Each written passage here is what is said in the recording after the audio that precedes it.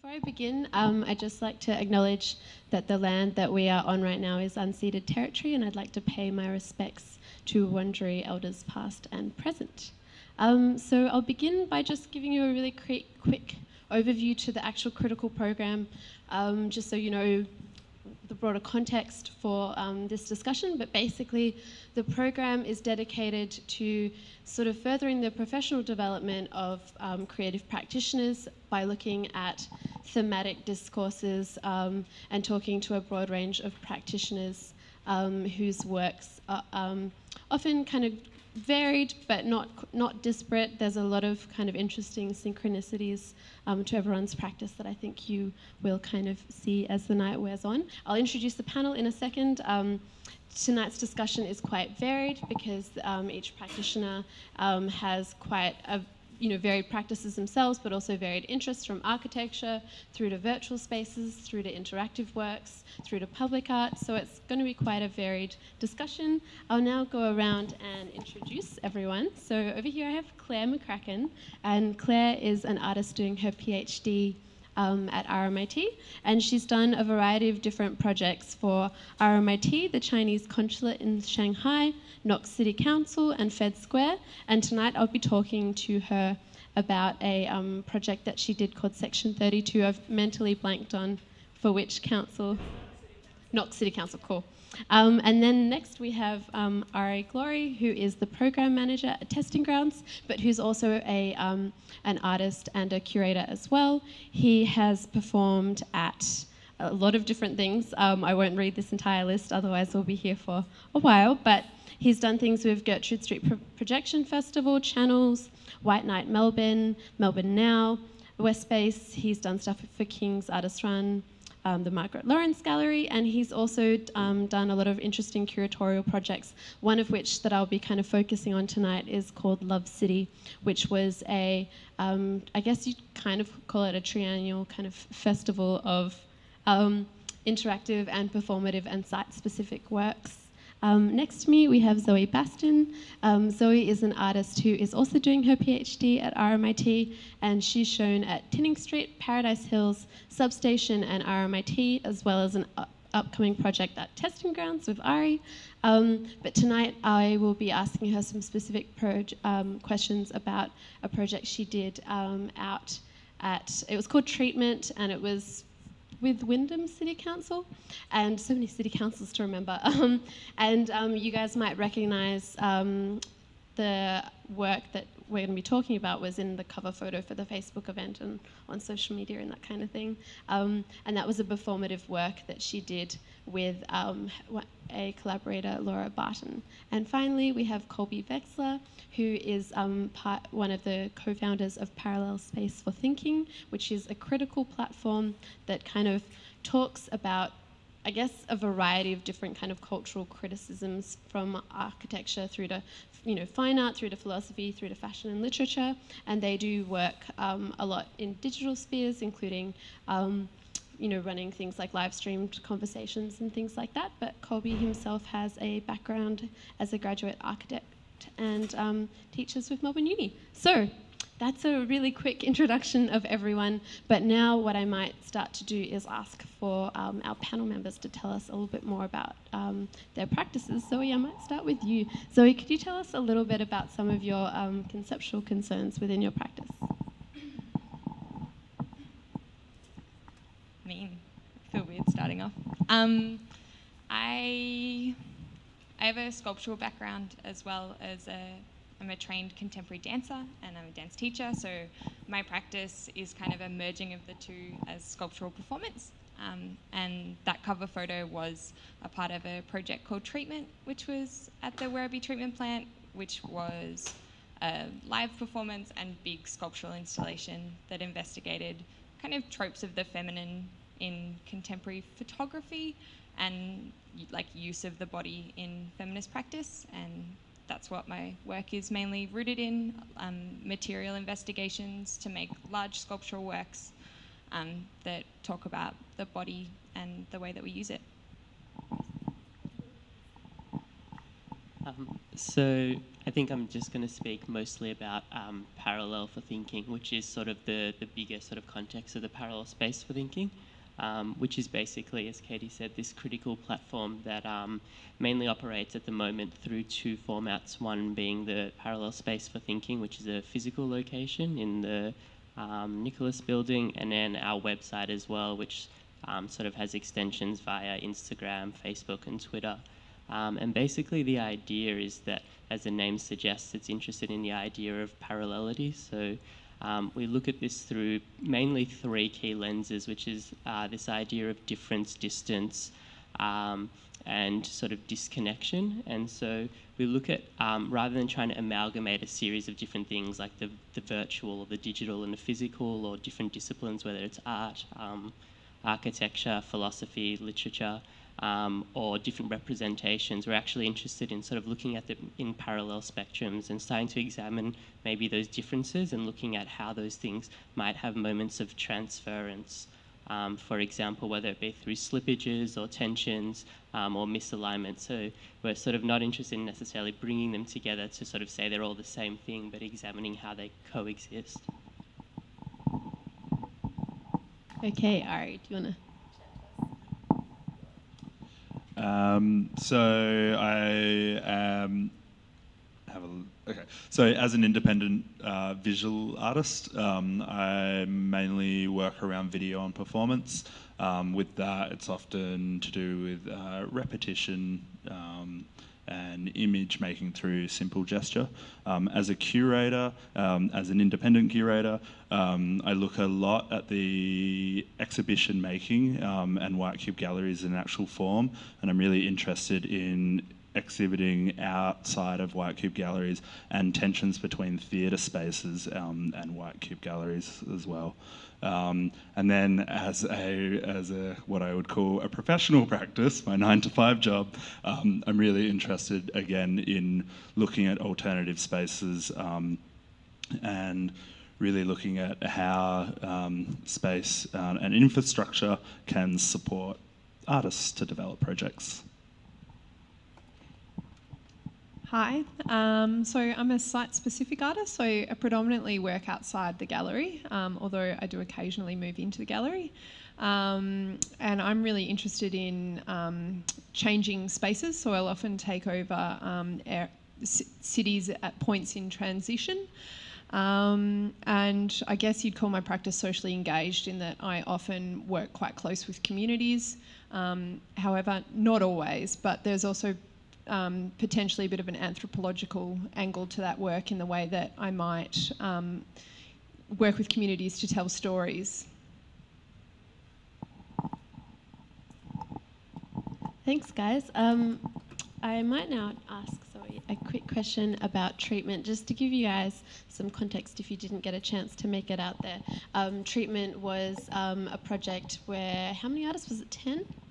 10 different artists responded to the Werribee sewage plant and made works. Was it about 6 months that you had in lead-up time for preparation? And I went along to see that performance, and so to give you guys a little bit of kind of an idea of what it was composed of, we caught a minibus around the treatment plant, and Zoe's performance was one of the first ones that we saw, and she and Laura were performing in a Zoe can probably tell you a bit more of the context better than I can, but within abandoned kind of pipes and different industrial infrastructure.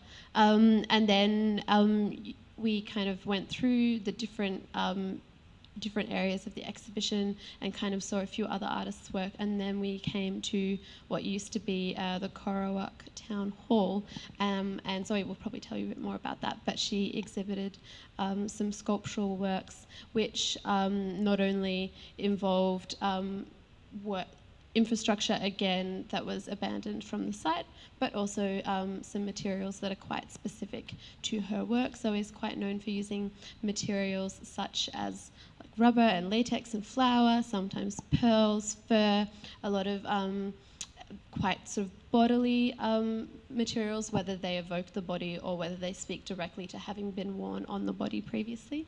But I think one of the things that I'd really like to know a little bit more about is, as a practitioner, having quite a long lead-up time to kind of think about this site. I'd love to know a little bit more about your thinking in response to the site and how you developed the performance and installation that you did develop.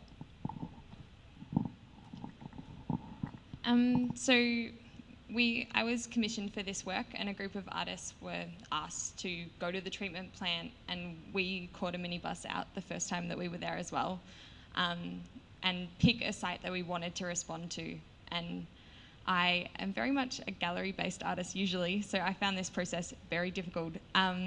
So I picked 2 sites, and my work kind of existed across them and talked about the difference between them. And the first one, as Katie mentioned, was a pipe junkyard. The Melbourne treatment plant is a place that doesn't usually have public access. It's 40 k's wide. It's a massive farm, and they have their own tip, which is what this junkyard space was.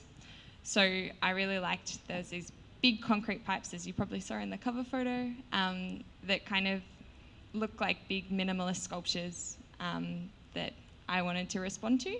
So we developed a performance work that put the body back in that space, because this land exists as like a public place that the public of that community doesn't have access to in a really strange way, which is probably a good way to talk about the town hall, which was the other site for the work. There used to be a township that all the Melbourne water workers lived at, and this town hall functioned as their kind of community gathering place, and there were 600 people that lived there until 1970, when the infrastructure of the treatment plant itself kind of mechanicized, is that the right word? Everything, so the workers weren't needed anymore. So there's kind of this strange ghost town leftover place with this community hall that's still fully intact, but looks like it should exist in the mid-60s. So I kind of did some research into the histories of that place and what the hall was used for and what things might have happened there, and wanted to put the body in sculptural form back into that site, and also draw parallels between the 2 places. So bringing junk from the junkyard into the community hall, and we also took photographs of the performance on the junkyard, and they were framed and installed in the kitchen of the hall. So the work kind of talked about both places. Yeah, and I guess I found this very challenging but rewarding, engaging with the local community and trying to imagine a community that wasn't there anymore, and kind of the things that might have happened, and that was very much how I informed the content of the work. Thank you. So now, Colby, I think I'm going to ask you a quick question about how parallel space for thinking kind of came to be, but more specifically than that, I'm kind of interested in, whenever anyone starts up an initiative, usually that comes from a sense that there is a hole that isn't being filled. And I'm kind of interested if you could tell us a little bit about what you felt that was missing from current cultural criticism and current cultural thinking in Melbourne, and I guess more broadly, if you wanted to tell us a little bit about that. So I think parallel came about from a sort of reactionary tension initially. So the 3 founding members are sort of all have an architecture background, and we were really interested in this idea of discourse. And I think there was a lot of amazing work that was happening, but it was more so to do with the built environment and architecture industry. And then we sort of became interested in sort of, we were really fortunate that our architecture education was sort of seated within the art and design faculty at Monash. So very quickly we started to become familiar with sort of the existence of contemporary art platforms that were happening locally, and then sort of it expanded larger into sort of a global understanding. And there was really interesting things happening, but we thought that there was quite a strong disconnect between the content being discussed and generated in the mediums that it actually came about in. So, for example, there was a lot of content talking about globalization, all sorts of like a global contemporary culture, but the type of the content being generated was at a very physical, centralized location, for example, New York or London, in sort of contexts like this, but you needed to be in the room at the time in order to engage with it, or wait for an extended period of time in order to have access to it. And so Parallel tried to create, again, based on these sort of ideas of different distance and disconnect, some sort of connection between the content and the mediums being generated. So the first step was to create a, I guess ironically, like a physical space, but in order to decentralize the location. So setting up a live stream sort of apparatus and a space that instantly hosts and transmits content means it sort of isn't about what happens in the room, it's about how the stuff inside the room has an influence or engagement with a larger community. So yeah, I think it sort of came about in that particular way, the sort of like a reaction and understanding, and it sort of expanded into a scale and how we sort of were able to transmit that or transcribe that into sort of some sort of outcome. Thank you. Now I'd like to ask Ari a question about Love City, actually. And I think I was fortunate to see 2 of the 3 Love Cities. And at the time, I didn't know many people that were kind of working in such a committed site-specific way, but these were quite discursive events that kind of lasted over several hours and involved a huge variety of different performances. And obviously, a project like this is a really big amount of work for a single practitioner to undertake. And usually, you know, in order to sort of to get that off the ground, it usually comes out of, again, in a similar line to the question I asked to Colby about that idea of there being a gap or there being a reason why this project needs to happen now. And I'm kind of curious to know a little bit more about that. So I guess Love City, it's feeling a need is an interesting one for this project. Love City is something that evolved kind of organically, and as each year went by, that for me it was almost like not knowing why I was doing it, but finding out things along the way. For those that don't know what it was 3 artist-run festivals over 3 years, for 2014, 15 and 16.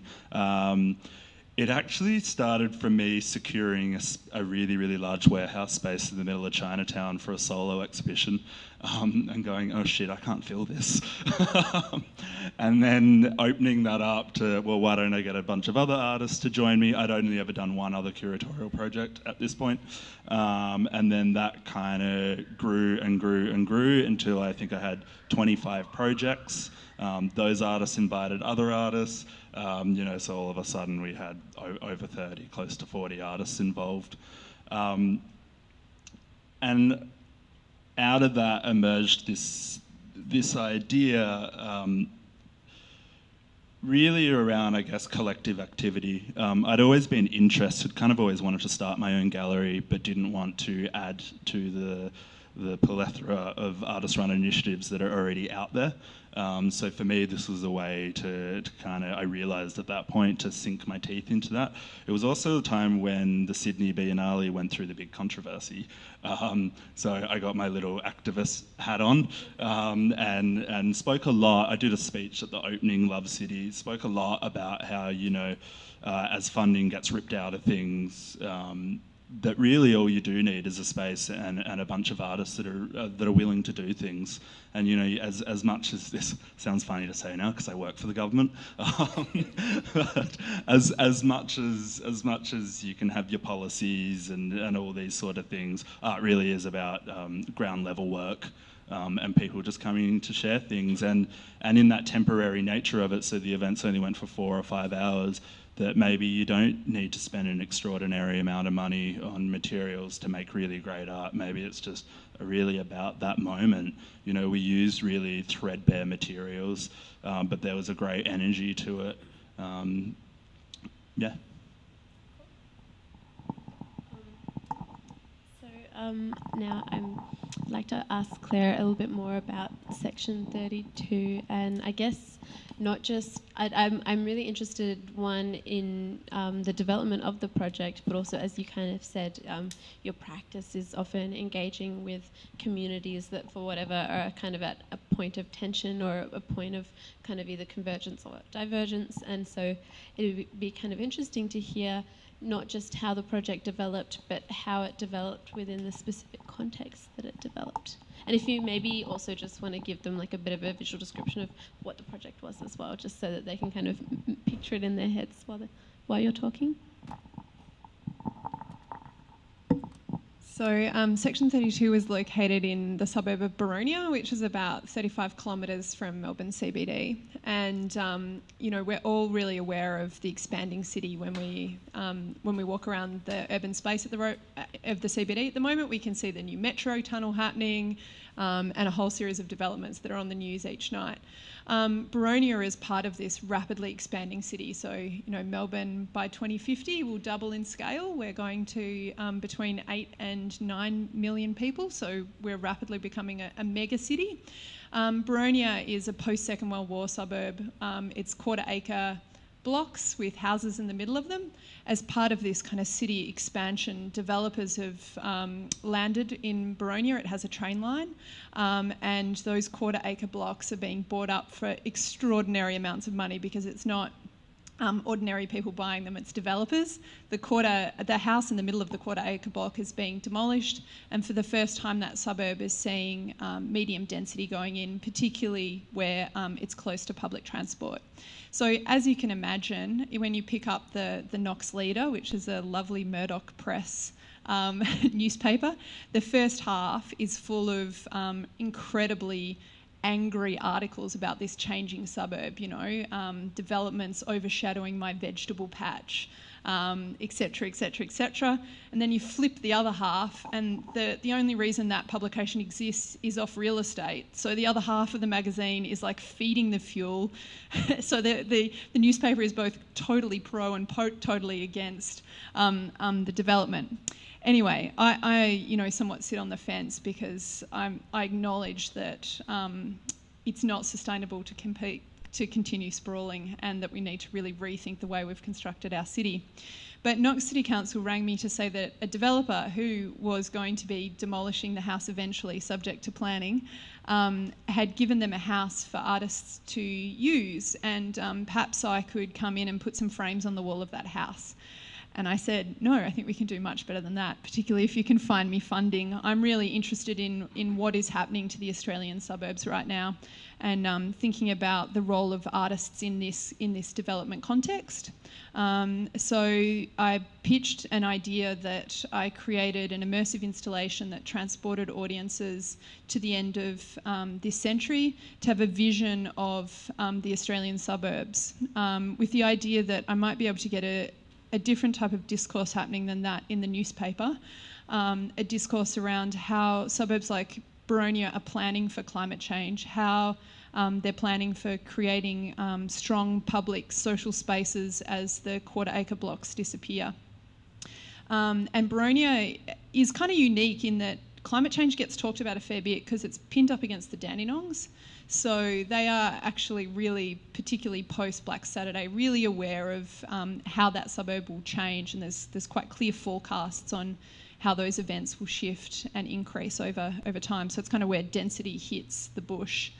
So obviously it was a huge job. So I had to move into the house in order to deal with planning.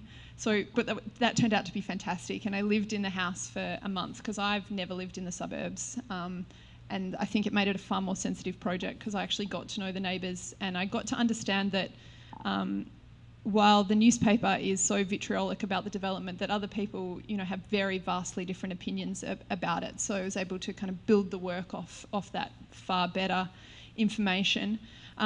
Was in there for 4.5 weeks and transformed it into this installation with a group of other artists. So there was a sound artist involved, so it was a full composition. I was largely in charge of kind of the conceptual development and the visual element, but we also worked with 3 performers, 1 dancer and 2 actors, and so there was a person managing them separately, directing them and writing a small script so that when you entered the house, it was a slightly apocalyptic vision of the future, but it was inhabited by real people who couldn't talk to you and wouldn't. They would just walk past and make a cup of tea. Thanks for that, Claire. I'm now going to jump to Colby really quickly, and this is a question that does certainly relate to parallel, but also relates to your own personal relationship to the internet and social media. But obviously this the broader critical program is interested in critical discourse, and in Australia at the moment, we're, especially in the fine arts sector, we're at a very interesting stage. Obviously there's a lot of funding that's been cut, but a lot of you might have seen a lot of the cuts that have just taken place in a lot of the newspapers at the moment. And I can't remember how much has been cut from the Fairfax media, but there's been a lot of talk suggesting that most of the people that are going to go in this initial stage are arts critics, basically. And so criticism is in a very changing sphere. And I mean, obviously, because of the way media is today, you know, certain kinds of print journalism is, some people would say, declining anyway. But my interest is kind of in the future of criticism. And if we are living and working in a climate where maybe there's not a huge public demand for arts writing, for critical discourse, I'm kind of interested in thinking about what's kind of happening next. And I know both Parallel, but yourself as well, use social media as a kind of way of documenting research-based practices, but also kind of interrogating how you might convey a critical idea, you know, whether it's through an Instagram post or a live feed or something like that. And so I'm really curious your thoughts on you know, the kind of projects that you've been doing, but also, you know, whether you think this could be an interesting future for kind of current critical discourse. Sure. I mean, I think it definitely does, and I think in order to sort of consider it in that way, it needs to be sort of considered not so much a space in itself, so but more so like, again, an apparatus. So I was speaking about the idea that the parallel space for thinking isn't necessarily considered a container, it's sort of an apparatus to project or to bring in sort of content. And I think that, say, Instagram or Twitter or Facebook sort of is the same thing in a way. It sort of creates in-between networks between something that I may post in Melbourne and someone else has access to, like, as soon as I post it in, say, London or wherever it is. And I think that helps this idea of like the decentralization that I was talking about. And I think that it definitely does have a future in sort of a critical element or like a critical avenue. But at the moment, I think like it sort of operates still very much so as like an aesthetic and descriptive sort of platform, particularly Instagram. Quite often, like the idea that the predominant medium is the image. You know, most people kind of post stuff and then don't write much of a caption, or the caption is just a description or telling you what the image is, as opposed to sort of really using it to describe what the image is. And I find that really interesting. I mean, Twitter, on the other hand, sort of has much more of a critical aspect to it, and it sort of is used more so in academic spheres.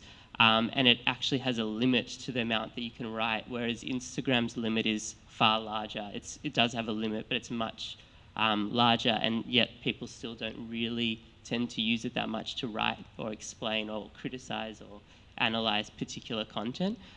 So yeah, I find that it is happening, but it's sort of slower, and I think it's because the interface wasn't initially conceived to do those types of things. But yeah, for sure, I think it's definitely got a really strong potential to have those sort of engagements on it.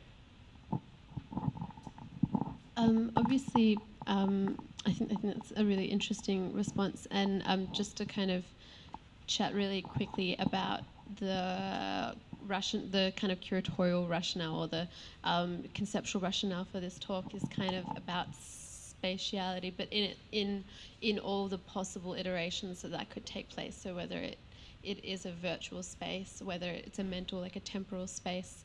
And so just to kind of go on from that, thinking about temporal spaces, I'd like to chat to Zoe. I actually wrote a review for her treatment show, and one of the things that I'd started to think about in relation to her practice was this kind of expanded sense of temporality within your sculptural, performative, and interactive works. Zoe often might, for example, perform in her studio and then document that, and then that documentation might be present in some way in further performances. And so for treatment, you will have seen her perform, and then you might go and look at the objects that she's made, but then there's also further documentation of previous performances. And there is this kind of sense of time kind of collapsing in on itself. And I'm kind of interested in time itself seems to have a very physical presence in your work. And so I'm kind of interested in hearing more about your thoughts on sort of the space of temporality within your practice. Where to start?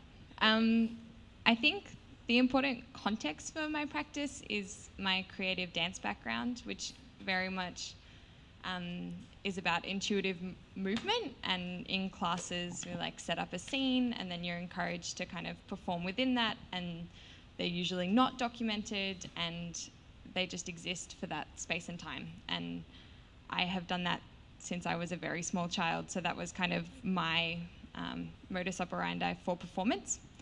And when I started at art school and when I started becoming a sculptor, I wanted to bring that kind of methodology of performing as a small space of time, as a live event, to my sculptural practice, which means that I don't often make objects that last a long time. I really like using materials that don't last anyway. Some of the materials I use for treatment, I used lychees and cherries that were dipped in plasticine, and they got really moldy on about day 2. And sometimes I use dough, which yeastily rises and then collapses. So I like these materials that had an element of time in themselves and would degrade. But I also, the way that I make work is to kind of make these sculptures and then dismantle them and use the materials for something else. And using those materials is often for performances as props as well. So they kind of get recycled through my practice, which meant that I was kind of forced to document my work really well and forced to use photography a lot to preserve it because it physically doesn't exist. And also I really liked the method of doing that and working out different ways to manipulate that in kind of my way of storytelling, I guess.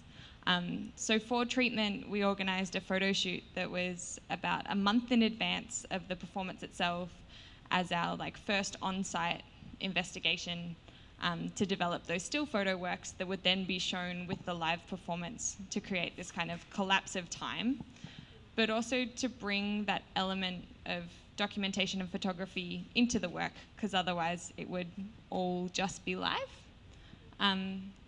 And yeah, I just started a new series of work that was somewhat prompted by Katie's comment in this review, which we've been talking about a lot, of showing a photograph of an object and then using the materials that were assembled to create that sculpture, in the space, and then photograph it again. So we get this kind of time inception thing that I'm definitely still working out, but I think has potential.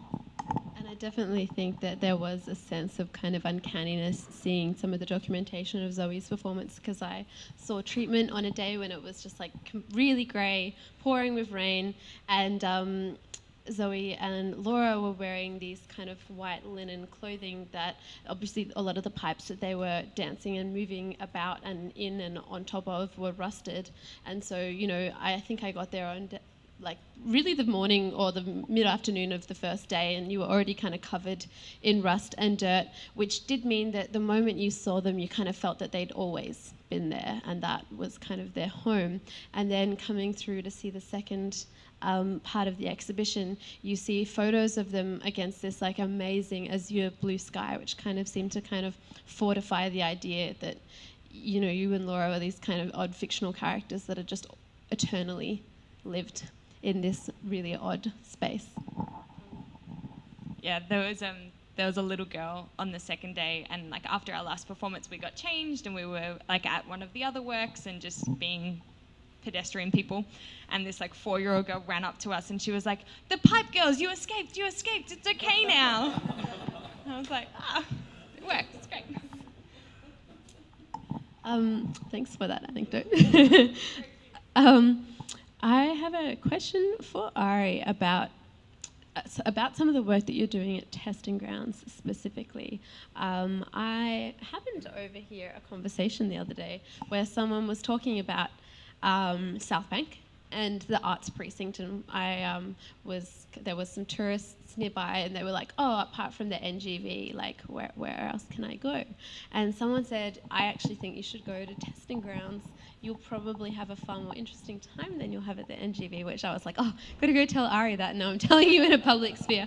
But my question is, I'm kind of curious. Obviously, working there, you're kind of immersed in this amazing environment. If for anyone that might not know testing grounds, although I'm sure a lot of you do, I guess Ari would probably do a better explanation of this, but it is a site which is kind of an apparatus for artists and different practitioners to kind of test out different elements of their practice. But it's also a space for recreation because they have a sort of bar and like barista machine and things like that, and so it's this really interesting kind of convergence between a kind of recreation space and a sort of space not only for exhibition making but also for bringing people together. And I definitely I was at an opening there quite recently, and there's a very different atmosphere to a testing grounds opening in comparison to many of the other openings I've been to. I think also you're not in a white cube at testing grounds because although there are some sort of gallery sort of buildings, most of testing grounds is open air, but it also seems to kind of bring people together in a really interesting way.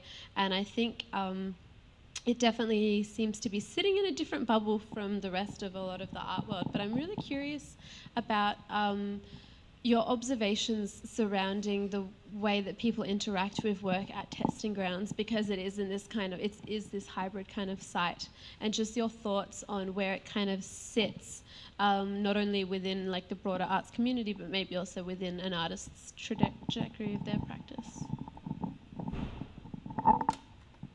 So I guess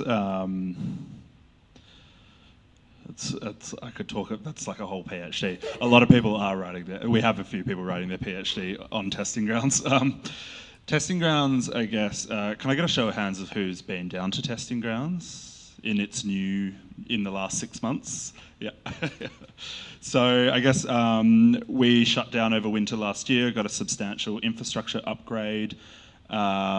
And since then, we've been operating in a very different way. And what testing grounds is the official tagline for testing grounds is temporary infrastructure research project. So the site, as you said, it's a social space. It's as much about placemaking that it is about providing a space for art. So in that, it is as much about, unlike say going to the NGV or ACCA, that you go in one door, you see the exhibition and then you get spat out the other end. It's very much about, hey, come down, see some art, but also sit and have a beer, have a coffee, do some reading, have a meeting here, bring your baby down, bring your dog down, just hang out. When the doors are open, we are like a public park. In that, it's really interesting in creating this sort of space is there's a lot of tensions in it because you have to deal with everybody's desires. You have one, of course, we are there to service artists, so you're dealing with what they want to do with the public space. 2, you're dealing with people that want to use it purely as a social space. 3, you're dealing with people that stumble across it and have absolutely no idea what it is. 4, you also deal with people that have absolutely no interest in art. 5, you deal with a lot of people that think it should be a garden. which is a common one, surprisingly, even though there's acres and acres of gardens across the road.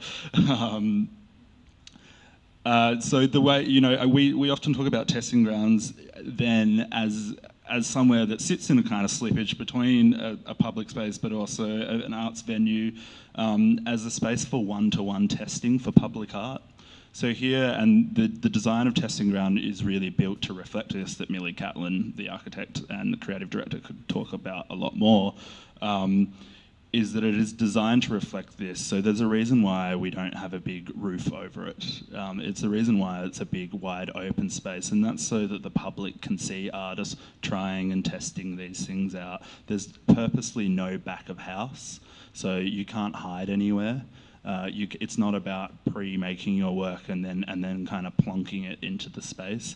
It's about building it from the ground up and the public being able to see that. So that sort of space we are finding is shifting the way that artists have to think about the way they work quite a lot. As a state-funded project funded by Creative Victoria, we are also dealing with artists that come from, that are currently at university at all levels of practice. We deal with artists that have never been to university before. We're now dealing with a lot of regional artists, and now we're dealing with interstate artists. And we're also dealing with performance makers, theatre makers, writers, installation artists, painters. So a big part of this open space as well is kind of giving opportunity for artists to learn how to deal with different disciplines. And getting critiques from different disciplines as well. One of the most interesting things that happen in these sorts of spaces is, is it actually that interesting as a painter to hear what another painter thinks about your work? Our kind of ethos as Testing Grounds is no, it's actually not. What's more interesting is to hear what a dramaturg thinks about your work. I've kind of lost where I was, but... Great response. Claire, I'm about to ask you a question, and it kind of just popped into my head this evening, but I was thinking a lot about how everyone talks about, the most previous critical panel talk we had was on hybrid practice, and people often talk about hybridity and convergence and the fact that most artists don't have one discipline anymore, and that, that the limits of practice are kind of melding into one another. And obviously that's a kind of best case scenario. But one of the things that I find interesting that I know you and I have kind of spoken about before is the weird box that people seem to place artists that work with public art. People often describe artists that work in the public sector as public artists. And I'm kind of really curious. It seems like to me, it seems like a very arbitrary distinction to make and a very odd one. But I'm kind of interested in your thoughts on that, and why you kind of might think that might be.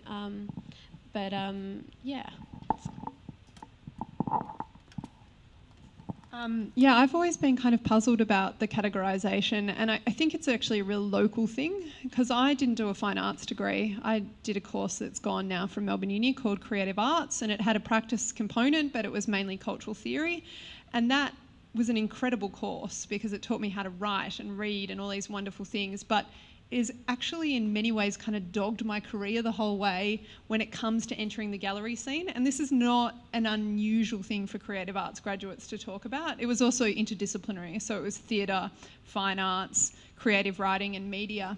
And so I guess over the years I've kind of dipped my toe into the gallery scene, but it can be very hard for me to even get a look in with applications, and I find it kind of extraordinary that local government will give me, or Creative Victoria or OzCo will give me up to $100,000, and I can't get into a tiny artist-run space because my practice doesn't necessarily speak that language that they're looking for, and I don't have this kind of undergraduate in fine arts. And it was a huge problem when I came to doing a PhD, because I was like, I want to do it in fine arts because I'm an artist. And it took me 12 months of negotiation to get my foot in the door, and literally every door I knocked on, everyone was like, but are you an artist? Because you haven't got a fine arts degree. And interestingly, because I lecture in the Art and Public Space department at RMIT, so we're part of fine arts, but I'm the first person to do my PhD not in architecture and to do it in fine arts. I'm really puzzled by the division. It drives me up the wall. I would just like to be known as an artist, and I would love the opportunity to operate in the gallery scene as much as I really enjoy the opportunities I have doing site-specific works. And look, kind of goes back to your discussion about getting a diverse critical discourse happening. I mean, that is the fantastic thing about breaking up these boundaries. I think there is one, just to kind of conclude, there is one simple reason why some commercial gallery sectors would say, you know, not public art, and that is that, of course, they think that it devalues your work. So that would be kind of one idea that plays out in that, although I'd say more kind of funky and contemporary commercial art galleries are now seeing the value in public art, because, you know, it's one of those odd industries in the arts where you get paid up front and you get paid an artist fee. It's a really good deal compared to forking out all your cash, making all your artwork and putting it on the walls of the gallery and hoping that you'll sell a few works and then losing commission on those works. I think I think you brought up a really good point there about you know, the difference why commercial galleries say, or other institutions don't like public art or art that sits in those weird in-between spaces, and that's really comes down to financial pressures. The reason why testing grounds can afford to really offer an extremely multidisciplinary space that can really be quite robust in its experimentation is because we are fortunate enough to be funded for the next 3 years. So we don't have the same financial pressures that a lot of other organisations have to keep their doors open. And we were talking about this just before the talk started, that we're also a temporary space at testing grounds, and that is something that's really key. And there was actually a discussion that happened down at testing grounds last week as a part of an active showing curated by Annabelle Lacroix, and a lot of people were talking about creating creative spaces. How do you do that, and how do you maintain that? Because so often these spaces, for lack of a better word, kind of fail. But there was also a lot of discussion around that actually maybe they haven't failed, and we need to think about creative spaces as something that's often a lot more temporal. And that because they do their thing, and really once they've done their thing, they will go away. And I think there's a real problem, maybe not a problem. We need lots of creative spaces. We need lots of different types of creative spaces. It's not that, you know, white cubes are bad or anything like that. But a lot of spaces, you know, have been around for a very long time, and we're getting into these spaces now that are quite stagnant and not enough critical kind of discourse around them. Yeah, and I think that it can be quite frustrating as a creative practitioner, because the government works in a very bureaucratic sense. And I mean, I don't know, the other day at work I had to make a list of artists that were, like, differentiate between artists that were emerging and mid-career and established, and it just felt like the grossest and two most confounding exercise to do, because there were a lot of holes. I think maybe the arts industry on a practice level is changing at a really rapid pace, and I think the bureaucracies that are supposedly supporting us aren't keeping up with those changes. Yeah, I think that's an interesting thing to note, because Section 32 wasn't funded by Cultural Services, it was funded by the City Planning Department. And if I look at my funding over the last 10 years, over 50% is not funded by the cultural area. It's funded because it's seen as really valuable contribution to research outside those areas. And even at my confirmation recently, one of the major criticisms was this idea that I wasn't giving back to the art world, I was giving back to society. What a tragedy. And yet I can cross the road and have these great conversations with urban sustainability department and kind of see real collaborations. And I think, you know, that's another interesting thing for artists to really flesh out, is what role do they play beyond the walls of the White Cube, beyond the School of Art, and how can they contribute to these larger discourses? Are you reaching for a microphone? No. I might open up another question to the panel, which I kind of already asked Colby, but about your, I don't know, kind of in a speculative sense, all of you have kind of touched on some kind of key, either issues that artists are facing individually or in a broader kind of sense. And I'm kind of curious, for example, maybe Ari, I'll start with you. Maybe having worked with testing grounds and having worked with a huge range of different organisations, where you see the future of artists' practice could be in terms of a sustainability of career and in terms of generating networks for support. Like, for example, when testing grounds is no longer, do you think it has set a stage for further kind of projects of its kind? And I mean, it's a big thing to speculate on.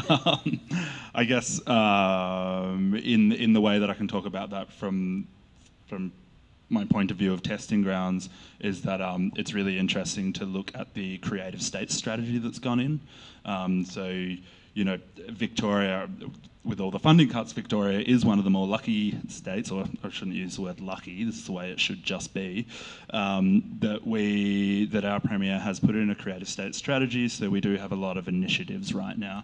And I think I did spend a lot of my time talking to the infrastructure team at Creative Victoria and testing grounds along with the new Collingwood Arts Precinct that will eventually go in, and Acme X, that there's actually a lot of really interesting and great work being done around that question of what does the future of creative spaces look like, and the reason why Testing Grounds' official tagline is a temporary infrastructure research project is that emphasis is really on infrastructure and research, and the reason because of that is we talk a lot about infrastructure being there as a base level thing. So normally when as an example of something that's architecture, is that you would build something like the Art Centre that's in its most complete form. And then it gets documented on the opening weekend. And then the rest of its life is people trying to document it as it crumbles, and they're trying to maintain it and stop it from crumbling. But that's just what buildings and materials do over time, as you would know. And the difference between that then is the reason why we're infrastructure and not architecture is that it works the other way. So we put down the base level, and this is the reason why the aesthetic of Testing Ground looks quite unfinished, although there's a lot of thought that goes behind that. And the reason for that is that you put the base level of what artists need, and then you build it up over the years as artists tell you what they think the space should be and how it should be used. So it's not the building that's informing the way that artists work, it's artists informing the building. The catch-22 of that with Testing Grounds is that by the time we've really figured that out, we'll go away. But that goes back to what I was saying before, actually, that once you've fulfilled your need as a creative space, that's actually a really good time to just shut the doors. Thank you. We're getting close to the sort of end of the discussion, but I potentially have a bunch more questions I could ask you guys, but I thought I might open it up to the floor at first to see if anyone had some questions. I don't think we're going to get the mic over to you, so maybe if you just want to be super vocal. I mean, obviously we can all, you can all hear me without the microphone as I'm demonstrating. It's for the filming. I guess my question is more related to both of your practices, because you've got communities and you work with temporary structures. But I'm just wondering, to the panel generally, like, how can the art sector specifically in Melbourne just be more aware of the role that especially site-specific practices play in gentrification? But I feel like a lot of the time, you've seen this overseas as well, that these gallery spaces come in and it's, especially when developers bring them in, it's kind of just a mechanism to bring in multiple class values to a previously poor suburb so that, these other people can then move in. How is it in your practices? You either feel you feed it to this or try and move against it, and how do you think the Melbourne arts community can take that question? Yeah, I'll start. I had a huge problem in doing the treatment project that I've heard so much about because I was commissioned by a local city council that was not my own, and I felt a real loyalty to the community that had funded me to make a work that was accessible to them.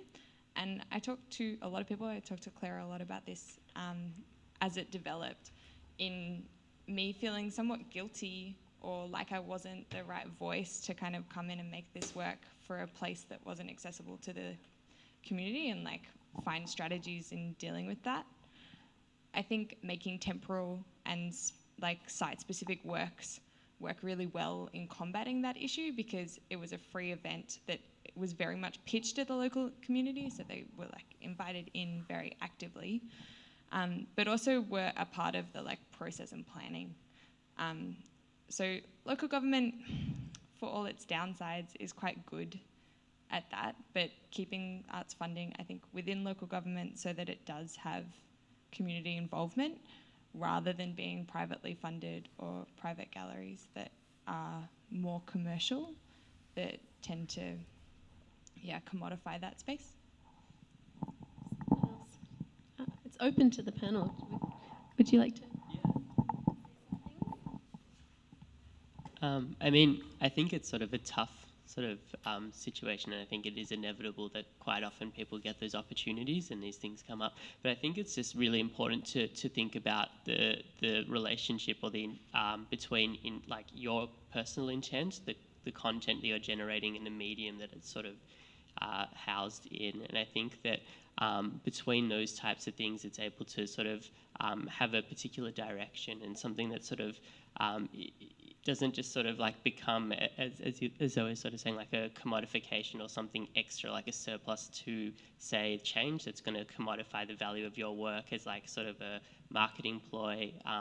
And I think that sort of really means that there needs to be like a strong connection and relationship between what you're trying to say in your work, what the work actually is, and the medium or the application it's sort of in. Because I'm not really sure what the value, if you get like an empty container and you know it's going to be developed, but the developer contacts you to sort of say you can put your stuff in it, which helps us sort of say that we care for the community. I don't know what that kind of does.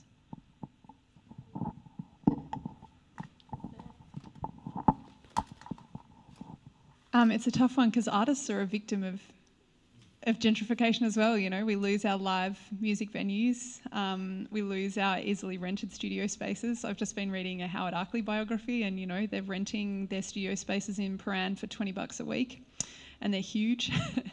I think the first key is thinking about where the money's coming from. That's a really good one. And I find it hugely problematic, and I think about it on any project I'm doing.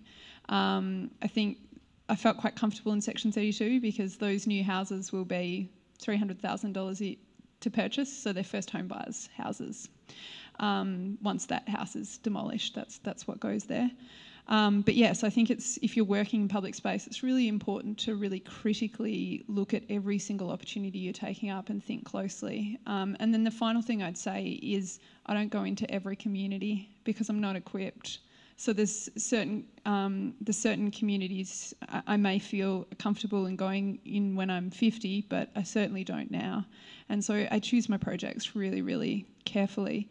I'm very comfortable working with women. I'm comfortable working on certain issues that I've personally experienced. But I wouldn't go into an Indigenous community, for example, because I'm in no way equipped to do that.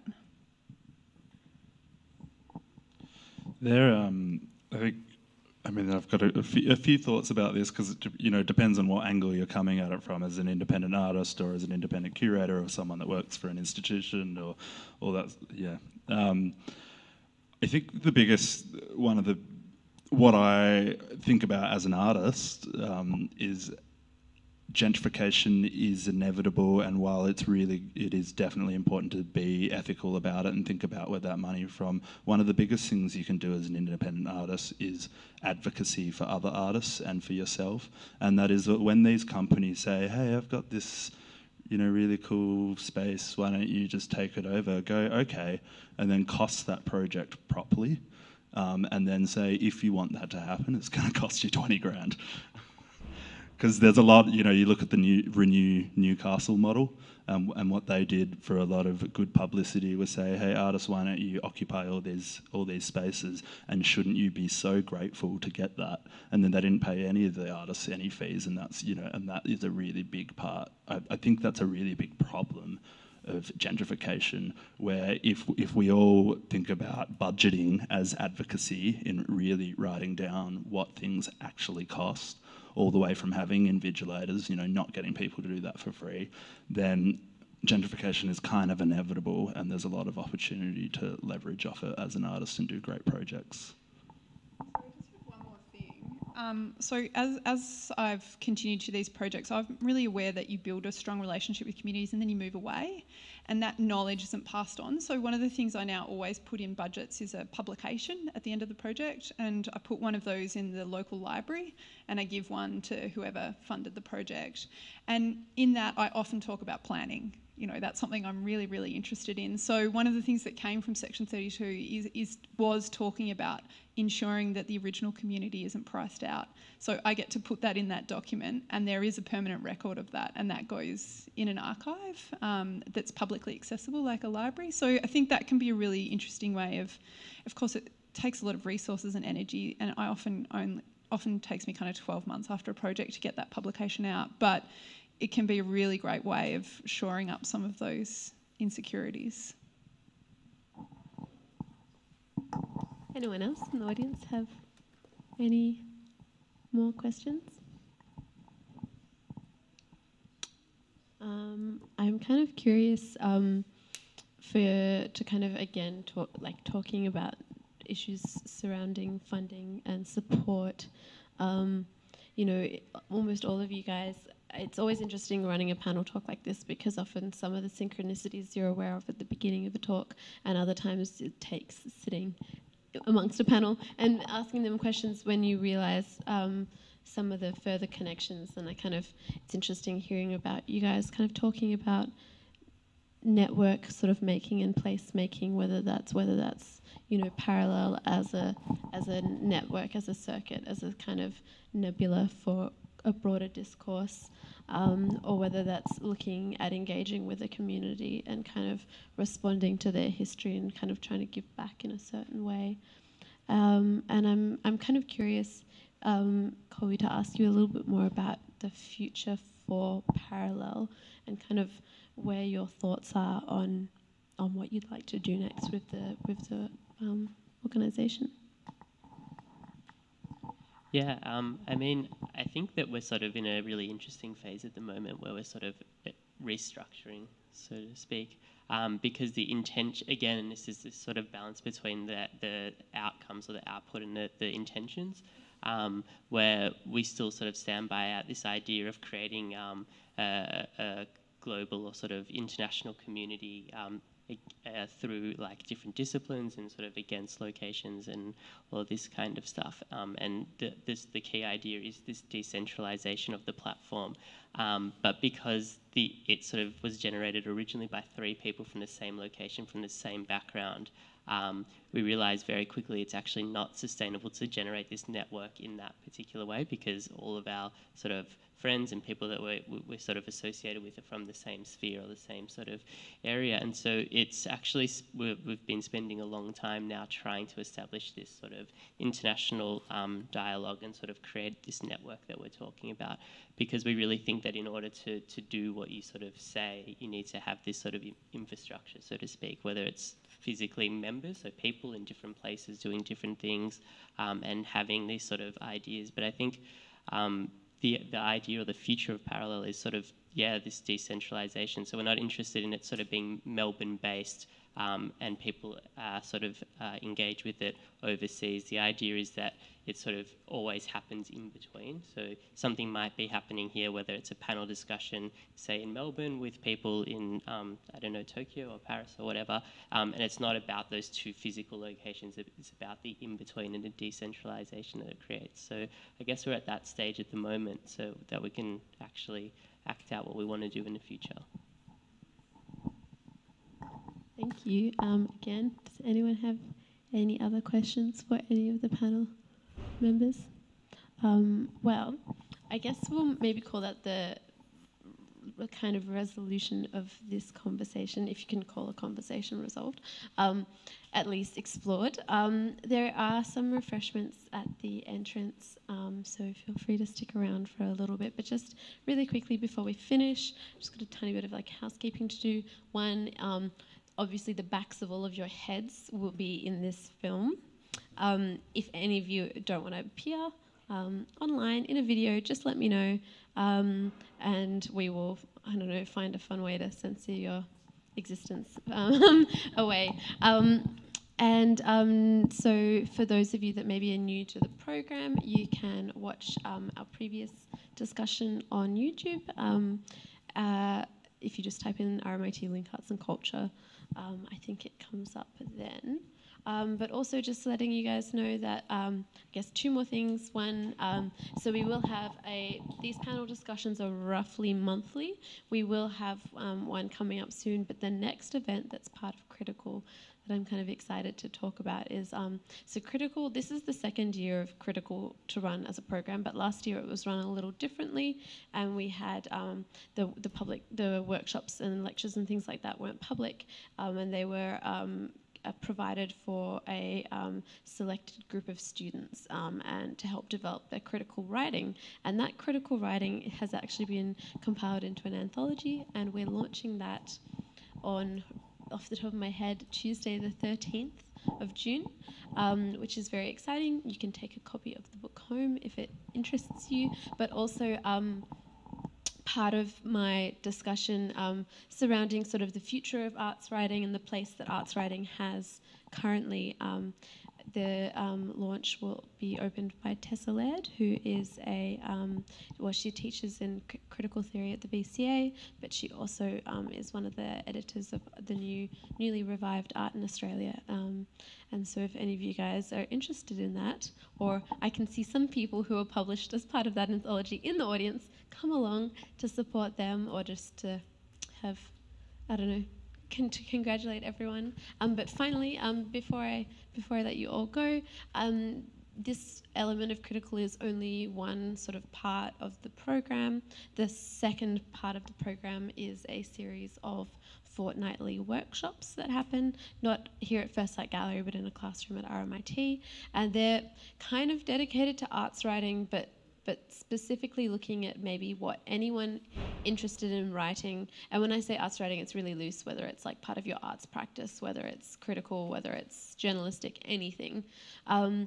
We're kind of looking at the things that maybe aren't getting taught specifically in people's areas of study. So we've done stuff on like building your brand as a writer, or looking at like how to write an artist statement that can be indicative of your practice but can also be kind of used in varieties of different contexts. But yeah, it's a really kind of, everyone is, the students involved at the moment are from huge backgrounds. Some people have never written before, some people are like in the middle of their PhD and write all the time. But if it's something that interests you and you'd like to get involved in any way, stick around after this and you can say hi. I'd like to be able to give everyone a round of applause and thank these guys for talking.